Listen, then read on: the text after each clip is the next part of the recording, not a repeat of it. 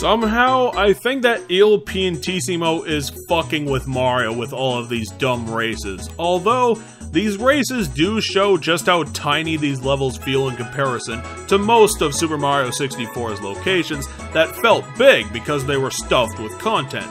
But here in Sunshine, it's a barren, disappointing island, and this has to be one of the shortest races of the lot, since all Mario has to do is run around 3 buildings and he's already at the giant tree where the flag is.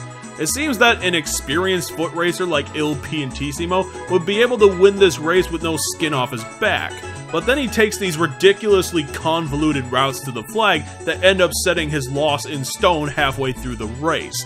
Out of all 3 of Il Piantissimo's challenges, none of them were worth the energy to win as Shine Sprites. Just let me take my prize so I can get to the end, please, for the love of God.